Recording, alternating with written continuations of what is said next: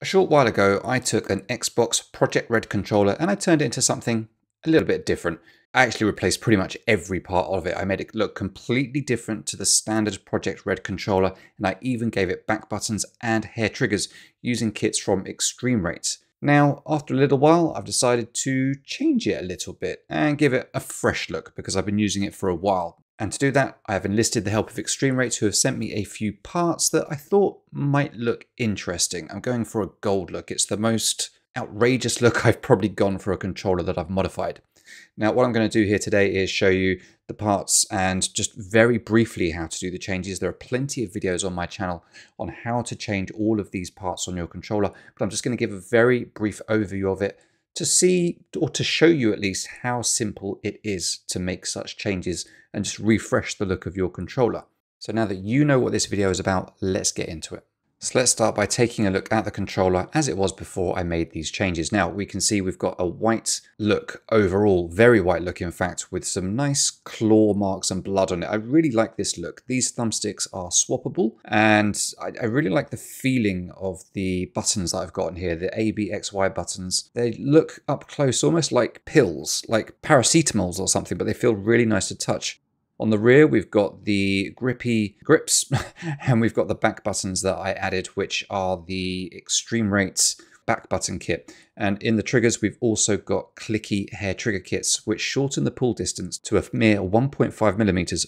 Now let's take a look at the actual parts that I'm going to be swapping.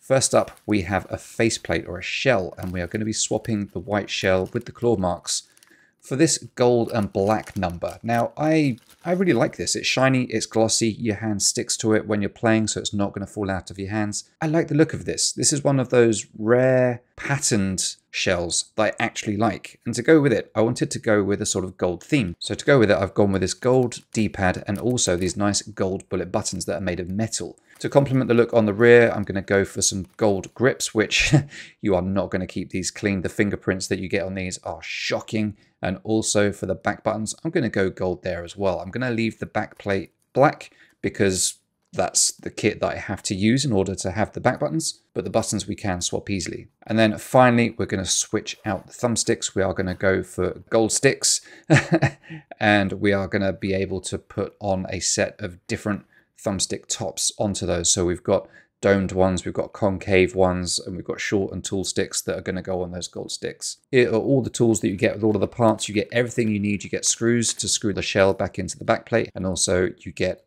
the screwdrivers that you need to take the shell off, and also to take out the circuit boards and to pry the grips off. Here's just a little look at the little document that eXtremeRate provide you with everything that they sell, so you know the deal when it comes to warranties and how they look for your feedback. And let's start taking a look at how we make this change. Firstly, we pop the grips off the rear using this blue spudger. This is very, very simple if you've done it before. The first time you try to take these grips off, they're not going to come off as easily as they are in this video. Because I've changed them before, there's no more tape holding them onto the controller, so that this is very easy. But the first time you do this, you will have to use a lot more pressure than you're seeing me use in this video. So do be aware of that. You need to use a lot of pressure for the first time you do it. You feel like you're going to break it, but just persist. Now, next up, we take the battery pack out, which I have already done, and we are going to get the larger of our two screwdrivers and take out screw number 1 in the center, screws number 2 and 3 on the side of the grip, and screws 4 and 5 on the side of the other grip. Once we've taken those out, the shell will just easily pull right off. I could have taken that thumbstick off to make that a bit easier.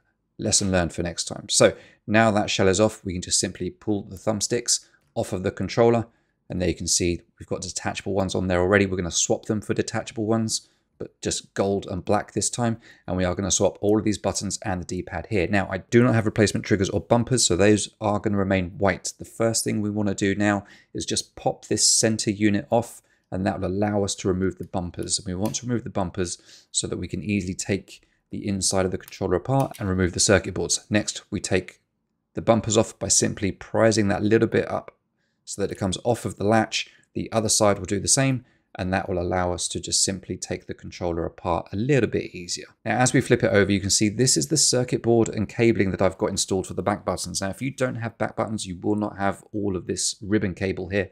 So you don't need to worry about some of these steps that I'm going to show, but I am going to just whip past those because this is more about changing a default controller. So I'm going to take that ribbon cable off by simply prising up this little latch that holds that ribbon cable in place, disconnect it, and that is the back free. If you have a default controller, the back will already be free. You can see in my other videos how to take out circuit boards. Here we are just getting straight to the modification. So once you've got those circuit boards out, we're going to change the buttons, and those buttons will only go in one location. Each button has very specific notches. As you can see on the home button there, you've got a notch on the left, a notch on the right. They're different sizes, and that means it will only go in one way in one place. Now, notice there that those two buttons, the view and the menu buttons, actually have the same notches. I don't know if I ordered the wrong kit from eXtremeRate or if there was a mix-up in the parts that they sent me, but that means that I will not be able to change that button on the left that you see because that's actually got 3 notches. That's the menu button, I think it's called. So I'm going to leave that as it is, white, which is going to make the end result look a little bit funny. Next, we change the share button. Again, you can see it will only go in one way. Now we get onto the A, B, X, and Y buttons, and each of those has different layouts. You can see the top button has just 2. The one I just took out has 4. The other 2 buttons have 3, but they're different shapes and sizes. And what's useful here is on the backs of these new buttons, they actually tell you which button they are. So I know it's a B and an A. And that's something that I often used to struggle with when changing buttons, is working out. So once we put all of those back in, we simply put the circuit boards back into place and put the rear back on top of the controller, flip it over. I've put the D-pad in there already. Now we just put the thumbsticks back into place. And once we've got those in place, we simply just put the shell back on, and then it's a case of flipping it over, screwing all of those screws back into place, putting the thumbsticks on, and then that's job done. Almost. We do just have a little bit more work that we're going to do. So don't forget, we've got 5 screws that go into the rear. I did actually change the screws that came with the shell because the ones that were in the controller already were a little bit too large for the new shell. So I just went for the new screws and they're a little bit slimmer. We replaced the grips with our new stunning gold grips. They are very, very shiny. And then the final step almost is to change these back buttons. Now, if you've got this kit already installed, you'll know how easy it is for these buttons. They just pop right off and go straight back on again. Very, very simple to do. Pop off and put the new ones back on. Very, very easy.